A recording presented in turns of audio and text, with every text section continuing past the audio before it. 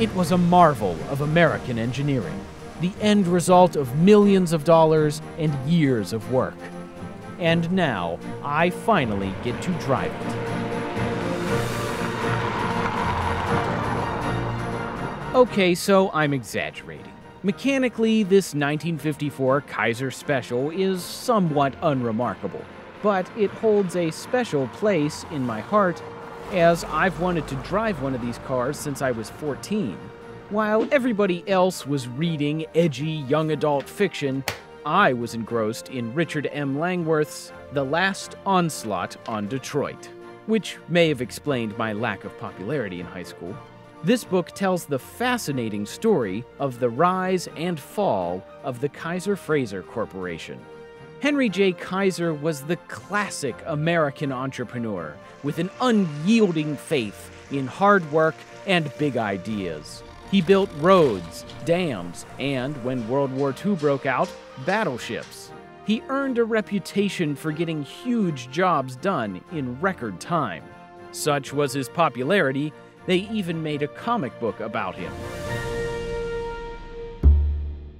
However, Kaiser yearned to enter the car business. He had radical ideas about front-wheel drive, fiberglass body panels, and other innovations that no traditional automaker would try. With the war winding down, Kaiser partnered with seasoned auto executive Joseph W. Frazer. It seemed like a perfect match. Kaiser knew how to build things, and Frazer knew how the car industry worked. Most of Kaiser's ideas were too complex or too expensive to make it into the final designs. Still, initial sales of their steel-bodied, rear-wheel drive cars were good. But the partnership didn't last. After the immediate post-war demand for new cars had subsided, Frazer wanted to reduce production and cut costs. Kaiser, bent on expansion, refused, and Frazer stepped down in protest in 1949. Sure enough, Kaiser built way more cars than he could sell that year. Overproduction and out-of-control costs became recurring problems, and a merger with Willys Overland in 1953 didn't help. But the company still managed to create a new Kaiser design for 1954, and looking at the photos, my 9th grade self thought it was beautiful. In person, I still think the design is drop-dead gorgeous. The low beltline, widow's peak windshield, bold taillights, and sharp concave grille give it a look unlike any car made that year. Which is ironic considering that Henry's son, Edgar Kaiser, basically told stylists to imitate the front-end design of the Buick XP300 concept car. But in my opinion, when you compare it to a '54 Buick, the Kaiser looks better.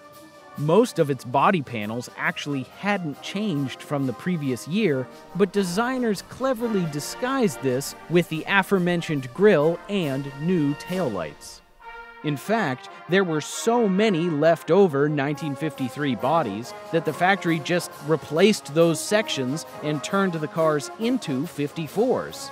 This Kaiser is one of about 3,500 early specials built that way. The new Safety Glow rear fender lights provided a cheap way to mimic tail fins since the company couldn't afford to redesign the sheet metal. With only a 6-volt electrical system, they're not the brightest, but I think it's one of the greatest taillight designs of all time.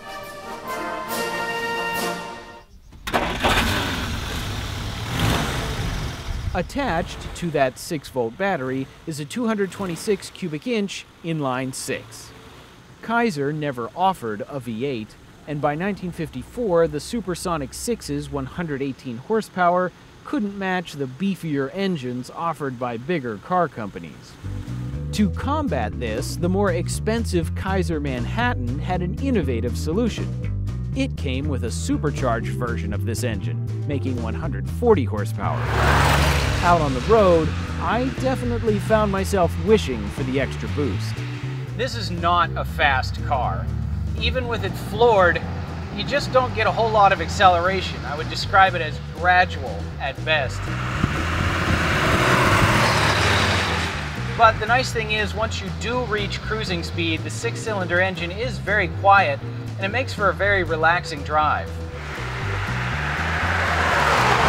Unlike today's cars, which play fake engine noises through your radio speakers, this was a period where quiet exhaust was a sign of class. With a 4-speed Hydra-Matic bought from General Motors, driving feels pretty simple. As I said before, this car is mechanically unremarkable. Without the optional power steering, it does take some muscle for parking lot maneuvers, but the Special's ride remains quiet and stable.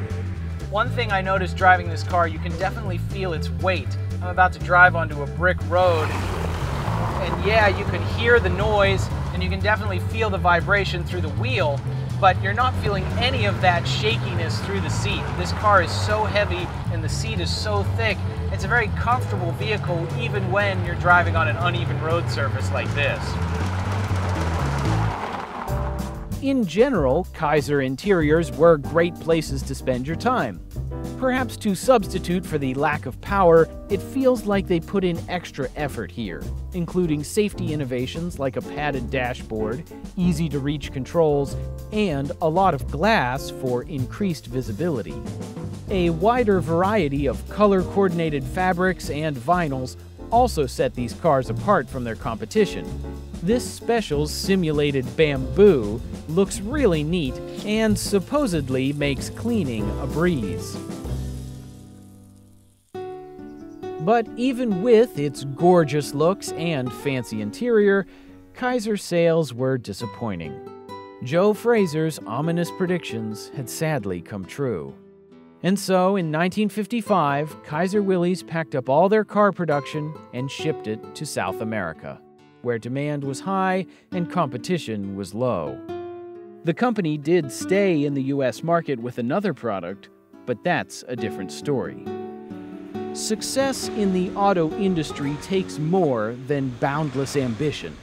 It takes patience and nuance, things Henry J. Kaiser may have lacked.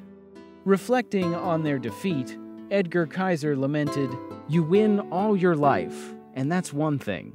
Then suddenly you lose, and that's quite another."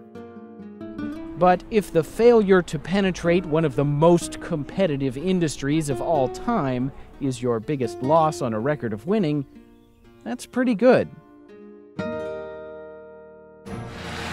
As for the cars, my teenage dream finally came true. With less than 8,000 of these cars built and way fewer of them remaining today, I consider myself very lucky to have the chance to drive one. And I know these are never going to be super collectible cars. They're never going to be super famous. And I worry about that history being lost to time.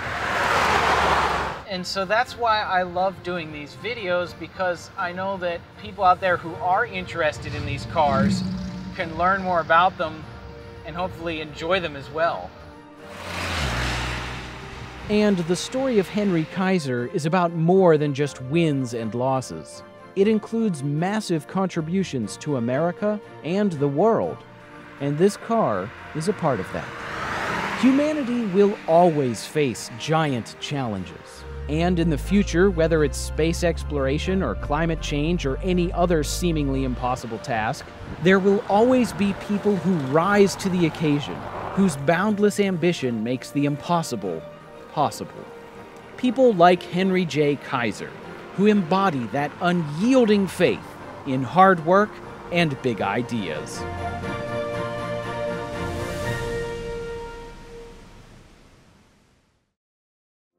Kaiser-Frazer's history includes more than just this car. They also built convertibles, hatchbacks, compact cars, and even the first American fiberglass-bodied sports car, before the Corvette. The last onslaught on Detroit covers all these in great detail, and although it's no longer in print, you can still find it at public libraries. And if you want to know more about our thoughts on the Kaiser Special, you can check out these videos here. Thanks for watching.